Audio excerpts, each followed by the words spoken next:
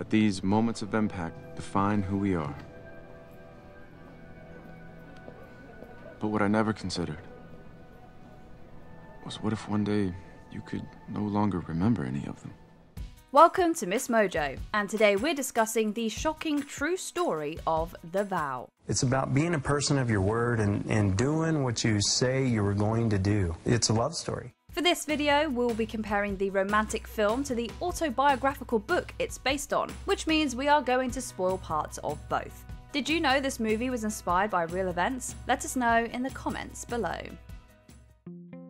Early in their marriage, Kim and Cricket Carpenter befell an accident that caused the newlywed wife to lose memory of her husband. I can remember hearing a gasp, like it was the last breath of air she could get, and I thought she had died. Following the tragedy, the couple co-authored a book about their relationship titled The Vow. While the 2012 feature of the same name begins with an incident that is similar to what the Carpenters endured, it takes liberties in basically every other department. I only did one psych rotation, so this may be terrible advice. But I think you have to try and fill the holes. The husband. The romantic leads presented in the movie are pretty different from their real-life counterparts. Channing Tatum plays the role of Leo Collins, a handsome hipster who lives in Chicago. Do you work? Do you have a job? Yeah, well, that's if I'm still in business. I own a recording studio. Cool.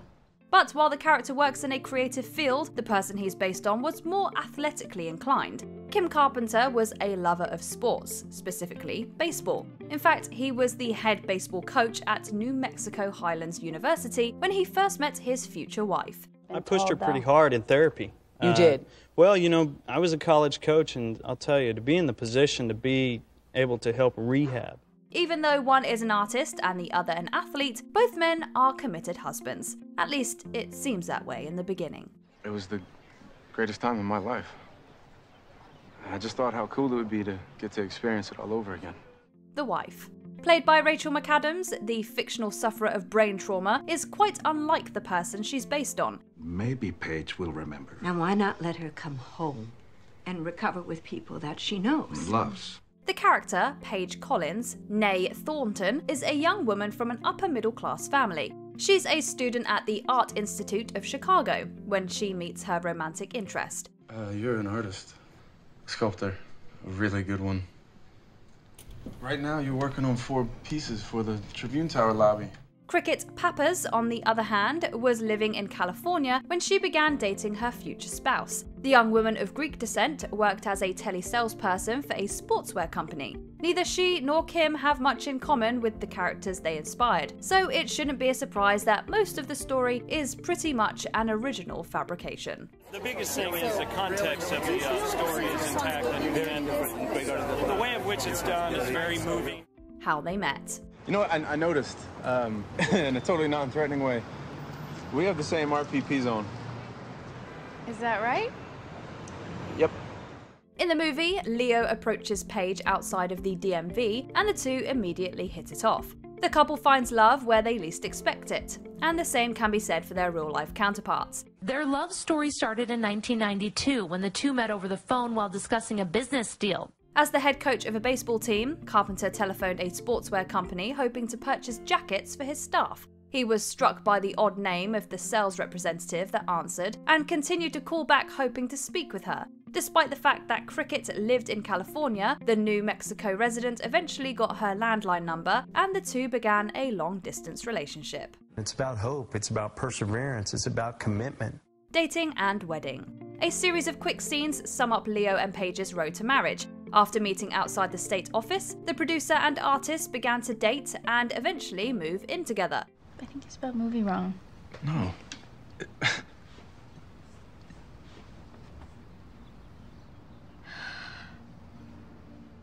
Unconventionally, the pair elopes at the Art Institute before kissing under the famous Cloud Gate. The same pre-marriage romance would have been impossible for the actual couple, considering they were based in completely different cities. Security. I now pronounce you man and wife, and best friends for life.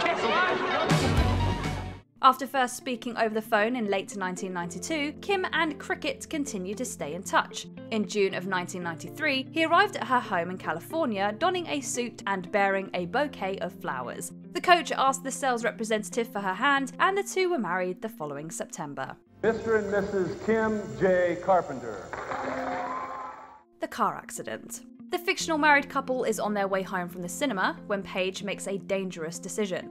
Leo is at the wheel when his wife coyly suggests trying for a baby. Hey, I have this theory that a girl's guaranteed to get preggers if she does it in a car.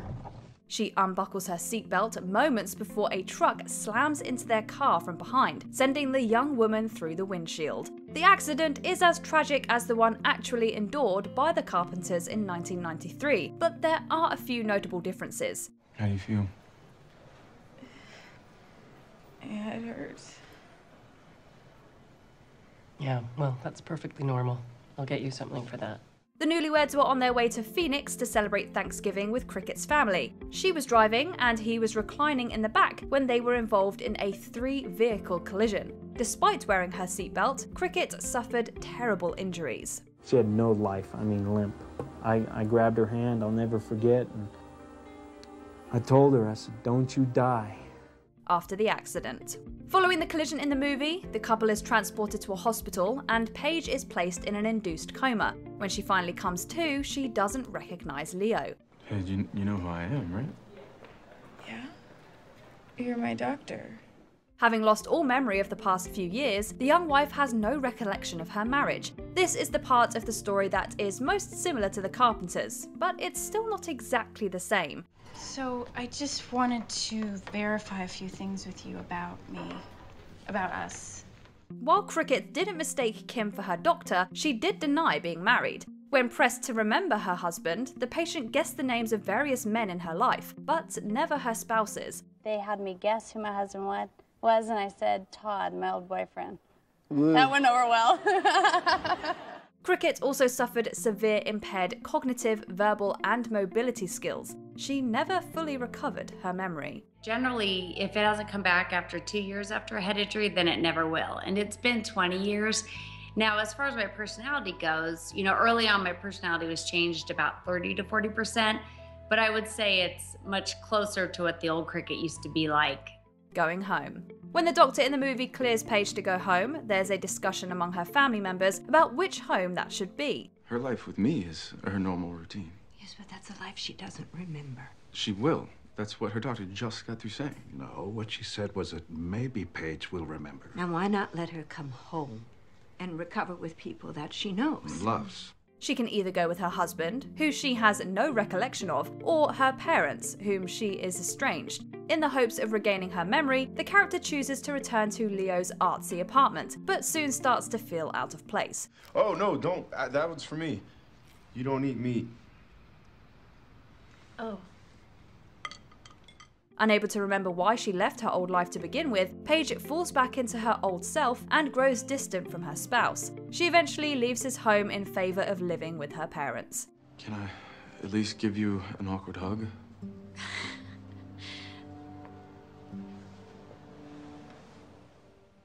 In reality, geography was a big factor in determining where Cricket went after leaving the hospital. When she got married, the newlywed moved from California to Las Vegas, New Mexico. However, she, along with her spouse and their companion, was on her way to Phoenix to visit her family when the crash occurred. We had to start literally all over. She had no motor skills, could not walk, couldn't brush her teeth. We had her in diapers.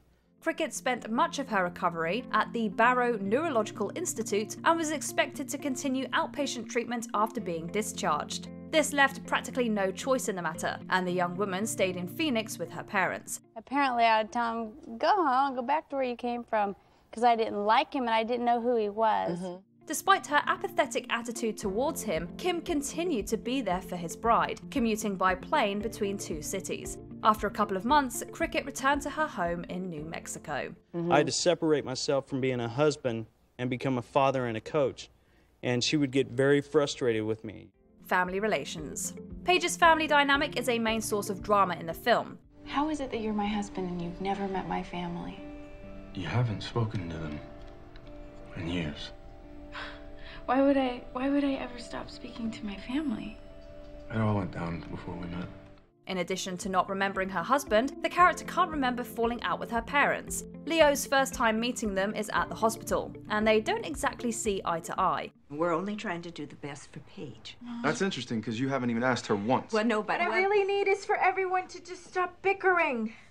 While it makes for an entertaining story, Cricket was not estranged from her parents when she fell in love with Kim. In fact, she insisted that he ask her father's permission for her hand in marriage. Kim did in fact receive Gus Papa's blessing to wed his daughter before getting down on one knee. I didn't have any memories of the first wedding, so we did a second wedding. It was exciting that I actually got to put a memory to marrying Kim and that it wasn't just a story. And I was really excited for my dad to walk me down the aisle and wear my wedding dress. Religion. As the title suggests, both the movie and book focus on the marital vow a couple takes. The artsy elopement seen in the film is perfect for its free-spirited romantic leads, but not at all accurate to what happened. Did you write your vows on a menu? Yeah? Why? Kim and Cricket were both devout Christians when they met, and their shared faith was one of the things that drew them towards each other. The two married in the church, so their vow had religious implications. I made that promise before the Lord. You make that promise, you keep the promise. Their book about the accident and its long-term effects has heavy Christian themes. After the movie's release, Kim came out publicly and said he wished it had retained a faith-based message. To be able to write a book for the world to read about how God has worked in your life and your faith, to me, that is really a wonderful thing and a great opportunity. Before we continue, be sure to subscribe to our channel and ring the bell to get notified about our latest videos. You have the option to be notified for occasional videos or all of them. If you're on your phone, make sure you go into your settings and switch on notifications. Divorce or happily ever after. Despite Leo's commitment, the couple from the film struggle to maintain their relationship. I'm not trying to hurt you. But I'm so tired of disappointing you. I know. Paige's dad Bill pressures them to get a divorce, and they eventually do. It's not until months later that Leo and Paige rekindle their romance. The movie ends happily with the artsy couple making a new memory together. What would you say to trying someplace that we haven't been to before? Someplace new. I like that. Unfortunately, the same can't be said for the Carpenters. After the accident, Kim and Cricket stayed true to their promise to be married for over 2 decades. In 1996, they even renewed their vows. But after 25 years of marriage, it came out that Kim had had an affair. The two divorced in 2018, 6 years after the movie's release. They're both trying to move on. Cricket is living with their daughter, Leanne. Kim is living with their son, Danny. I'll forever feel in my character the guilt and the shame that I have. Do you agree with our picks? Check out this other recent clip from MsMojo. And be sure to subscribe and ring the bell to be notified about our latest videos.